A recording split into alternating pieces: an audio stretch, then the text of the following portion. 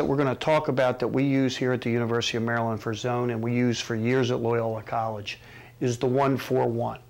And in purposes right now, we'll count the top first. That's the 1-4-1. So it goes from out top to behind. We number the players 1, 2, 3, 4, 5, 6 as the 6 offensive players that we have out there. For us right now, 1, 2, and 3, and 4 are the perimeter players, with 5 and 6 being the crease players. And as you notice, we have 5 and 6 that's kind of in a stack in the middle of the field. Their responsibility is anytime the ball gets to 1, 5 and 6 will try to occupy both posts of the goal. And that's important to us, that we're always dangerous when the ball goes either from 2 or 4 to 1. One of the big things that we think are as important is we don't throw the ball inside from 3 to 5 or 6. We just think it's a very difficult catch for those kids. They have their back to the goal if they do catch it.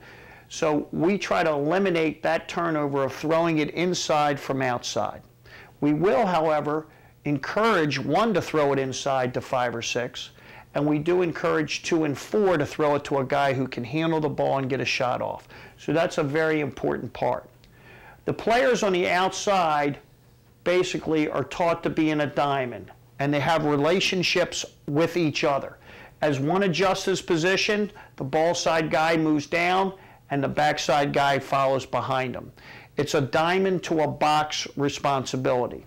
And if we dodge, if 2 happens to dodge down the alley and throw it to 1, 5 and 6 have a whole different responsibility.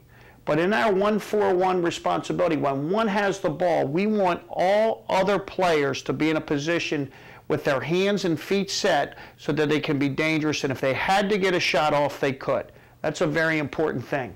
When the ball moves to 2, we want 5, 6, 3, and 4, and we like 1 to be accounted for, whether it be sneaking on the backside or sneaking on the front side.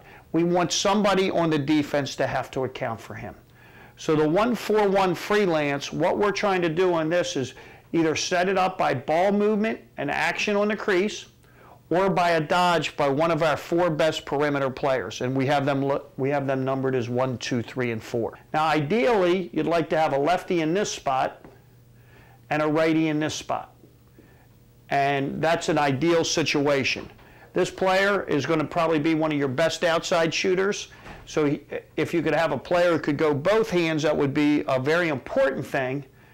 But not many teams have so many guys out top that can be both good right and left-handed. Inside, we try to find, we don't believe there's that many great guys that are inside both hands. So if, for instance, we have a lefty and a righty, when the ball's thrown to X, we'll have our lefty cut to his left hand and our righty cutting to his right hand.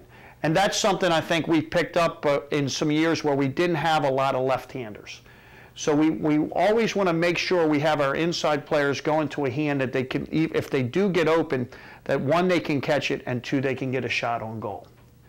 The 1-4-1, we feel, has tremendous opportunity against the zone because zones are set up from top to bottom. When you hear people talk about a zone, they talk about a 3-3 or a 1-2-1-2, and that's counting from out top to behind. With the 1-4-1, the wings get to attack between the layer of the base defense and the layer of the guys out top. So by having wings and having dangerous wings, hopefully, for us, this is an attackman here and an attackman here, and it could be an attackman here. We have an opportunity by a team playing zone to dodge a short stick with one of our better attackmen.